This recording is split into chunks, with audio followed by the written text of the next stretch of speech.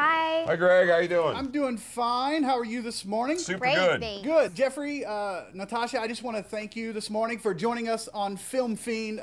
First of all, Jeffrey, I'm a huge fan of, well, The Watchmen, The Losers, everything you've been in, but especially right now, I can't wait for Magic City to get back on the air. Oh, thank you very much. Yeah, matter of fact, I leave in 2 days to go back to Miami to start filming season 2. So I'm as excited as you are. I can't wait. But right now, we're talking about the Possession.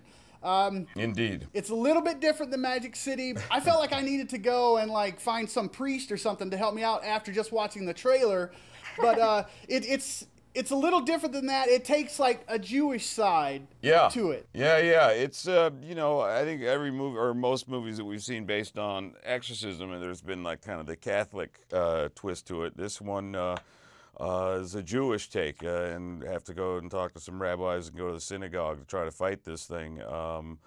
But the Dybbuk box is a Jewish. It's the Jewish demon. A Dybbuk is the Jewish version of the demon, and the Dybbuk box is a box that the demon is hopefully trapped in for eternity until my daughter here, played by Natasha, finds the box and opens it and kind of frees this malevolent demon into the world, and it attaches herself to Natasha. Now speaking of this scary Jewish box that you've got going on here, I heard that the offer was made for this to be brought onto the set or for you to go and see it, and neither one of you seem very interested in that. I think at one point, yeah, the owner of the box offered to bring it to set, and we were like, no, thank you, we're good. Why tempt fate, Greg? Yeah. Why tempt fate?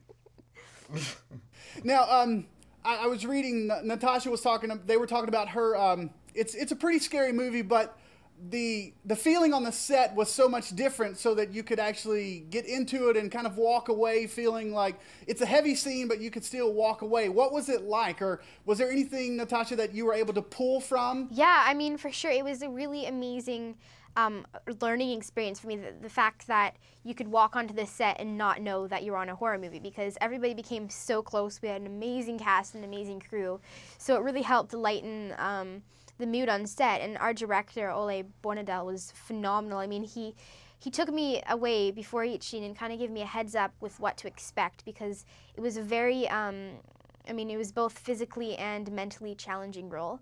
But I love being challenged, so it was such a fun opportunity for me. Now, this is a Sam Raimi produced film, plus you've got Ole that's worked in it before and other things. What was it like kind of working with someone like Sam Raimi that, well, if you look at like his films in the past and the horror films, I mean, what was it like working in that atmosphere?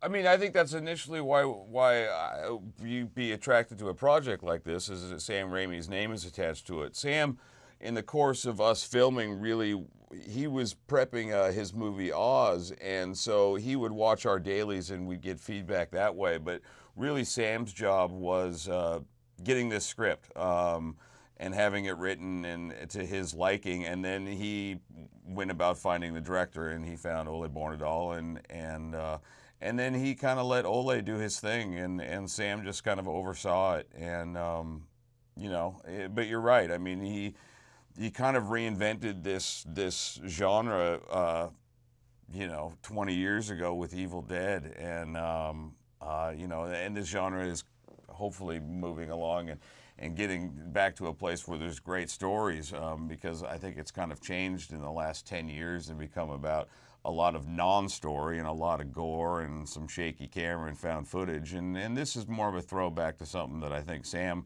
wanted to do, as well as the movies that I think were effective, like, you know, The Exorcist, for one, which we borrow heavily from, and Rosemary's Baby and The Omen and The Shining, that had stories and characters that you cared about as a viewer, and this is that. We hope. Now, speaking about stories, and we'll go a little bit lighter here, we have a question that we like to ask everyone. It's basically, if you have time that you're not shooting something, or you're just watching TV and you go through, is there a movie or a television show, something that if you see it on TV that you can just watch over and over? Yeah, Yeah, I mean, for I've sure. got a lot of stuff that, but I was talking about earlier, my scariest movie for me, or the one that made the most impact, was Jaws. And anytime I flip channels and I see, you know, Robert Shaw giving a speech about the Indianapolis, I will stop dead cold and watch it until the end. That gets me every time. Shawshank Redemption, I could never turn away from. I've probably seen that movie 300 times. So there's a couple off the top of my head. What about you? I love every movie I watch. No, I love That's studying an easy it. audience. I love studying it is what I'm talking about. I mean, I love watching all actors and their characters. I think it's great. But some movies, I loved Spider-Man growing up. That was like one of my all-time favorites. Sam Raimi film, by the way. Exactly, I know. I had like the full Spider-Man costume and everything. I watched that over and over. Matilda, I watched that one so many times. And recently, I love The Descendants. I've seen it a lot, and it's a gorgeous, gorgeous movie. I like everything on Bravo. The Real Housewives of New York City. I don't know if you've seen that. Yes, I love those Real Housewives.